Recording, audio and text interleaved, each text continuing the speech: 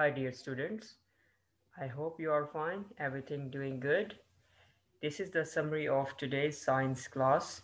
Don't forget to write this date on your science learners books. So please open the page 64 where you can find the new topic changing shadows. So this is the third lesson from unit 6 changing shadows. You need to open page 64 to 65. Today you learn, do shadows move? In the previous lesson we talked about shadows, okay, and shadows properties, okay. So this is the activity. I'm gonna show you the learner's book. Okay, so this is the activity 6.3a and 6.3b. You need a friend. You can do this activity with your friend. You have to go outside at different times during day. Ask a friend to draw around your shadow. Okay, you need a chalk. You can use a marker to draw around your shadow. Stand in the same place each time and your test will unfair. The word unfair means the shadow is change, okay? Every time. The shadow have different sizes. The shadow will not be in the same place. The shadow will change because the earth is moving around the sun. So your shadow also change because you move and your shadow also move.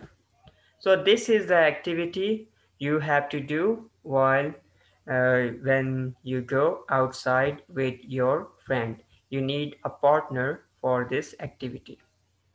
So here is a shadow and here is a partner.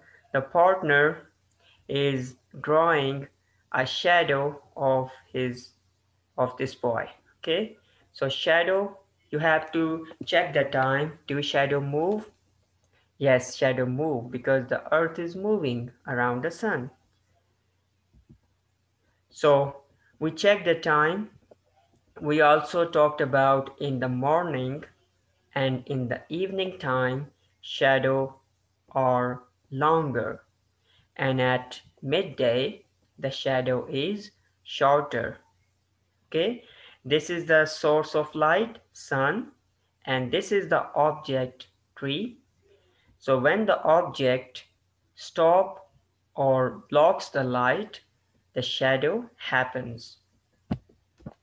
Now as you can see in the morning,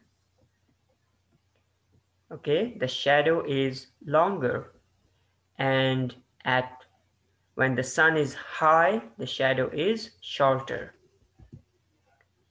So shadow move because the earth moving around the sun.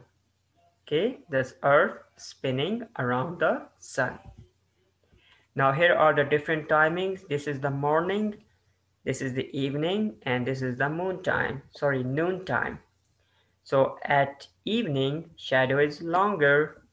In the morning, shadow also longer, but at midday, shadow is shorter. We talked about sundial. The sundial used for measuring shadow. Okay, at 3 o'clock, the shadow is longer. Okay, this is the sundial we use for measure shadows. So here is the source of light, sun, and this is the sundial. At 12 o'clock the shadow is longer. At 10 a.m. the shadow is longer. At midday 12 p.m. shadow is shorter. So we use sundial to measure how long is shadow. Okay, how long shadow is. You can use some cubes, okay, while measure the shadows. So the girl, you can call her a random name.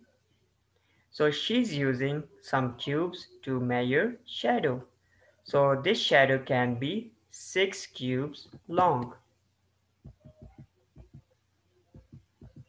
And we talked about sun have different timings at 8 a.m. in the morning, 10 a.m. in the morning, 10 p.m. when the sun is high, okay, at noon, 2 p.m. afternoon, 4 p.m. afternoon, okay. So as you can see, at 4 p.m. the shadow is longer. Midday at noon, shadow is shorter. Let's talk about shorter and longer. So this was the activity we did in the class. So sun have different timings, and this is the sundial. And at noon, shadow short, morning, shadow long, evening, shadow long. Okay, so this is the activity you have to complete at home. You have to measure shadow. The 10 a.m.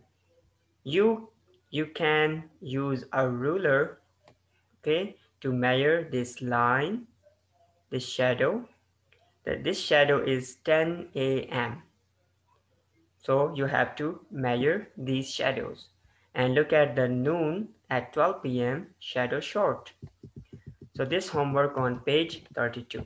Thank you so much for watching. Goodbye and good luck.